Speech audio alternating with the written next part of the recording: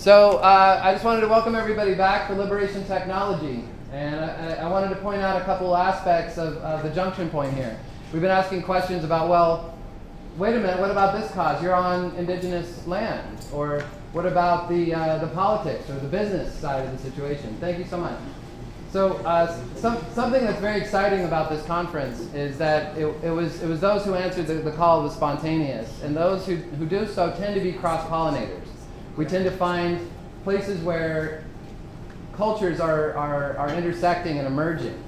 And so with the work of RECLAIM, we have brought together the concepts of best institutional solutions and the legal framework that's sort of behind the world as we know it, and the emergent causes, the collective mind.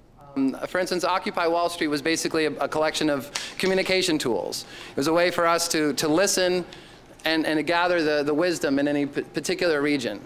So what a lot of folks who may not have made it down to an occupation themselves would not have necessarily seen that we had bicycle generation stations set up.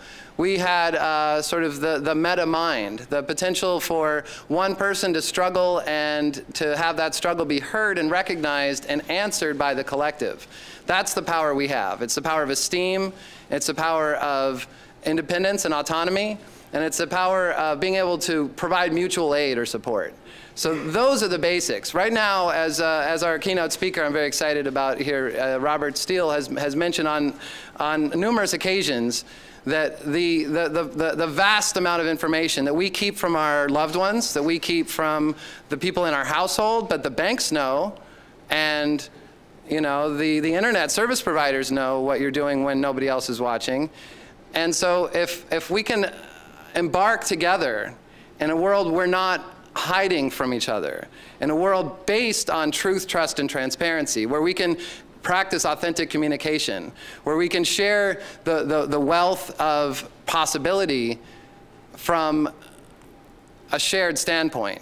We currently are using the old systems, the old framework, and it has limited our possibilities. So what we're bringing together here are the dreamers, the folks who are ready to answer the numerous calls that are needed to be able to address the crisis of our times. So we mentioned the XL pipeline. We mentioned the numerous opportunities. The FCC right now looking for input and feedback, and it's one little area we have to, as a public, to have our voice heard until such time that we've built this thing together. In the words of Buckminster Fuller, build the system that makes the old one obsolete.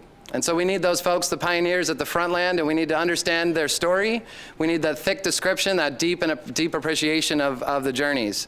And so I'd like to introduce a veteran attorney, activist, who's done quite a bit on so many fronts, and we're so glad to have him here to share his story and to rein in on the open source imperative that we're all facing, a shift in culture and a shift in the way that we use technology to liberate. Thank you.